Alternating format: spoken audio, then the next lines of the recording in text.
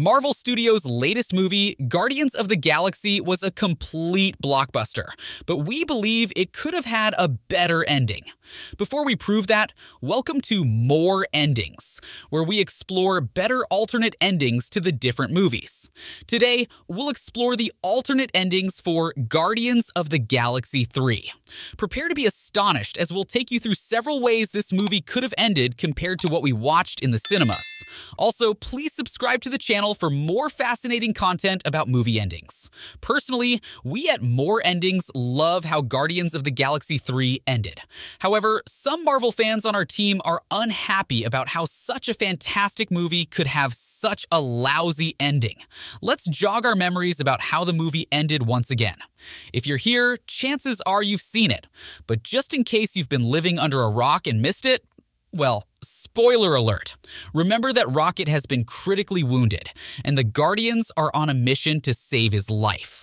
The catch is, they need the passkey from one of the High Evolutionary's recorders, Thiel, which is kind of like the key to disable the kill switch.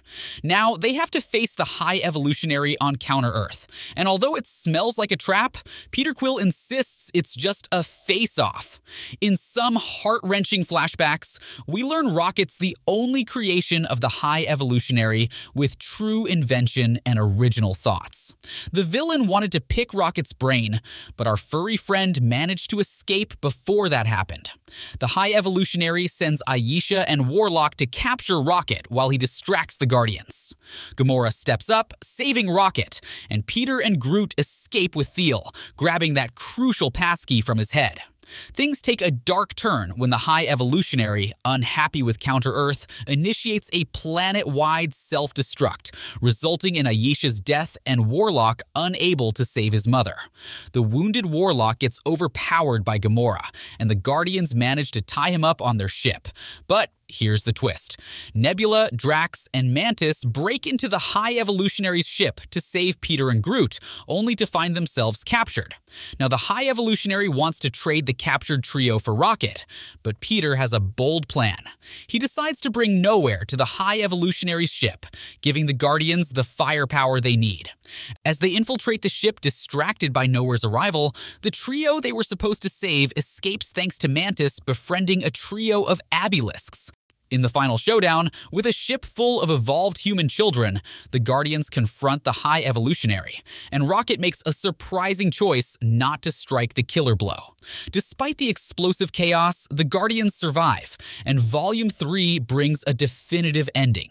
Peter heads back to Earth, Gamora rejoins the Ravagers, Mantis goes solo for some self-discovery, and Rocket becomes the new leader of the Guardians. Nebula and Drax stay on Nowhere to build a home for the rescued children.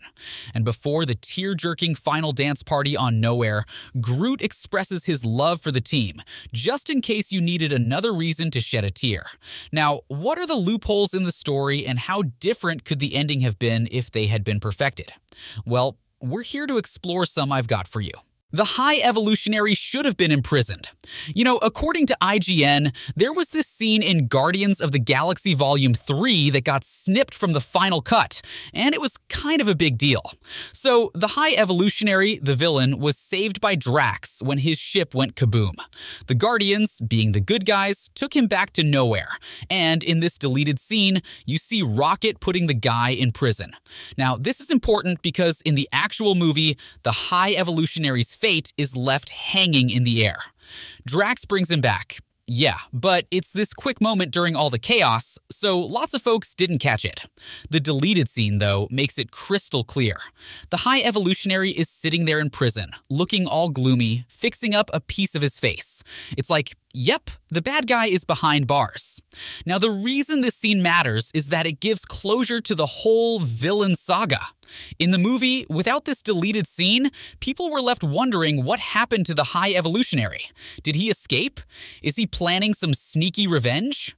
Having him in prison, looking all sad and regretful, would have neatly tied up that loose end. It's like letting the audience know, hey, the bad guy got what he deserved, and he's reflecting on his actions. That extra bit of clarity could have made the ending even more satisfying for everyone who sat through the cosmic roller coaster that is with Guardians of the Galaxy Volume 3, a false redemption arc before punishment. Alright, picture this alternate ending for Guardians of the Galaxy Volume 3. Everything seems like it's wrapping up all nice and tidy. The High Evolutionary, after some cosmic soul-searching, appears to have turned over a new leaf. The Guardians, cautiously optimistic, decide to trust him, thinking they've won. You've got this moment of camaraderie among them, patting themselves on the back for bringing the bad guy to the good side. But wait, here comes the twist. Right when they least expect it, the High Evolutionary pulls a fast one. Maybe during a crucial battle or a celebratory feast on Nowhere, he reveals his true colors, betraying the Guardians. That'd be a jaw-dropping moment, and you would practically feel the audience collectively gasping in the theater. Now imagine the chaos that ensues. The Guardians, who just let their guard down, are caught off guard by the very villain they thought they had redeemed. The High Evolutionary, with a sinister grin, reveals that it was all an act, a brilliantly played deception to lull them into a false sense of security. This unexpected twist not only keeps the audience on the edge of their seats, but also sets the stage for future conflicts. Trust issues among the Guardians skyrocket, creating internal tensions and a whole new level of unpredictability in their adventures. It's a game changer that leaves everyone wondering who they can really trust in the vast and unpredictable universe of the Guardians of the Galaxy. And that, my friend, would have been an interesting way to bring about an even more thrilling ending. But to me, what led to the ending and the ending are not unusual. And in order to stand out, there should be a uniqueness, of course, in a positive way. Make the main characters empathetic enough. Alright, truth be told, Guardians of the Galaxy 3, it's got some cool stuff with Rocket's flashbacks, especially those gnarly experiments on animals. Now, those poor critters had me feeling some real terror, and I got all connected with their simple dreams of freedom. Their tragic deaths hit me right in the feels, you know? Here's the kicker, though. I found myself more attached to these side characters than the actual Guardians. That's where the narrative kind of lost its mojo for me. So, picture this. What if one of our main heroes went above and beyond, like ready to sacrifice their life or go through some serious suffering for the greater good? I mean, we love our heroes, but for me, the writers barely gave a scratch. Like, come on, give me something to chew on emotionally. The absence of casualties among the main squad left me thinking, okay, I'll probably see them in the next MCU flick, no biggie. But imagine if one of them, someone we truly care about, took a hit for the team or faced real adversity. That's the kind of stuff that hits home and makes you remember a movie. The contrast between feeling for those side characters and the Guardians who made it out unscathed could have been balanced out with some serious hero drama. It's all about keeping us guessing, keeping us on the edge, and making those victories feel earned. Peter Quill's departure to Earth should not have happened, or should have been short. Okay, let's talk about Peter Quill, the dude who decided to pack his bags and head back to Earth at the end of Guardians of the Galaxy 3. Now I get it. Everyone's got their family stuff to deal with. But here's the scoop: Peter's like the brain and heart of the Guardians. In the quest to save Rocket, he was making moves, pulling strings, and showing he's probably the smartest cookie in the bunch. Leaving him on Earth is like taking the hot sauce out of the taco. It's just not the same. I mean, come on, evil never takes a vacation. There's always some new baddie waiting to stir things up.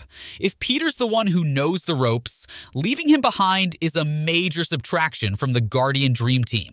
They need someone who can steer the ship, and Peter's got that leadership. Imagine if he came back to the galaxy, ensuring peace and keeping those cosmic crazies in check. It's not just about his family on Earth, it's about his family in space too. Without him, it's like the Guardians are missing a crucial piece of the puzzle. And who knows what kind of trouble could be brewing around the corner. Peter needs to be out there, leading the charge and making sure the galaxy stays the right kind of crazy.